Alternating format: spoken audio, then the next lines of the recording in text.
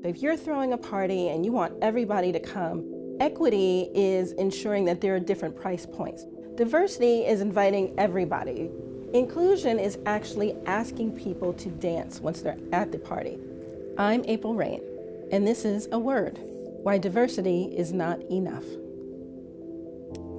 One fateful morning on January 2015, I was watching the Oscar nominations on TV, category after category: Best Actor, Best Actress, Best Supporting Actor, Best Supporting Actress.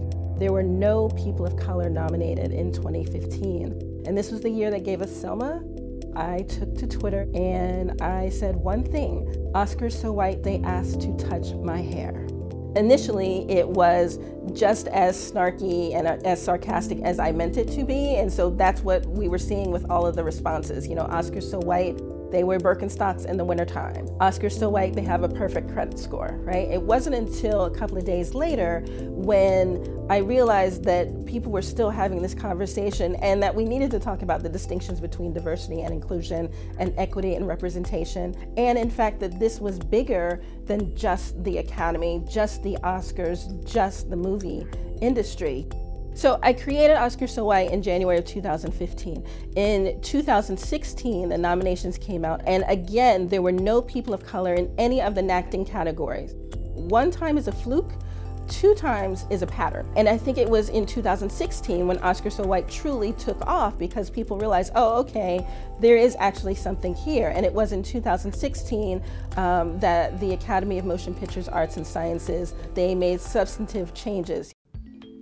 In 2016, the Academy committed to doubling the number of people of color and doubling the number of women within its ranks by 2020.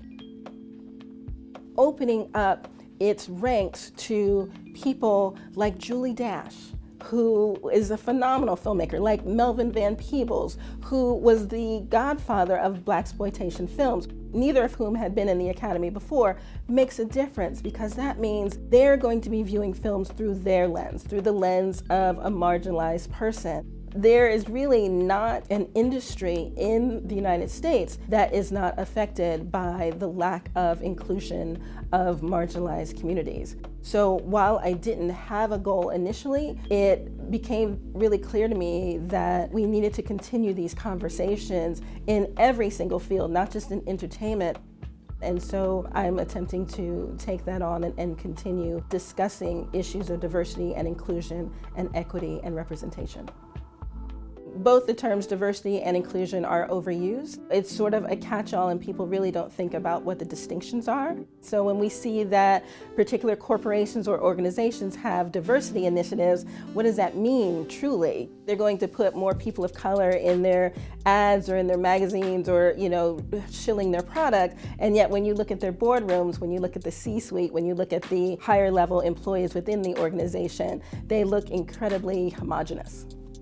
When someone says, oh yeah, we're very diverse, you know, we've been very intentional about what we're doing, ask the question, you know, what is the percentage of people of color? What is the percentage of disabled folks? Do you have not just a sexual harassment policy, but also an anti-racism policy in place? And when you do, then you drill down even further to ensure that the people who are there, the marginalized folks, the traditionally underrepresented folks, truly feel like their voices are being heard. The communities that are left out of the conversation about diversity and inclusion are the same ones that I talk about with respect to Oscars So White. So we're talking race and ethnicity, we're talking sexual orientation and gender identity, we're talking age, because there's an age bias when you think someone is too young to know something, or when you think someone is too old to be able to keep up with what you're doing. Folks with disabilities, we're talking about Native American status for folks. So those folks who are in power don't want to cede even a minuscule piece of it to anyone.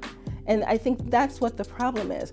But what we have seen, indeed what the data shows at this point, that the more inclusive your organization, your movie, your corporation, your ad, your product is, the more money it makes. Diversity is never enough. We always have to go further and look for parity and look for equity. We as regular everyday people have the power to make substantive change with large organizations within our personal communities. We just have to be bold enough to take that step and leap in faith.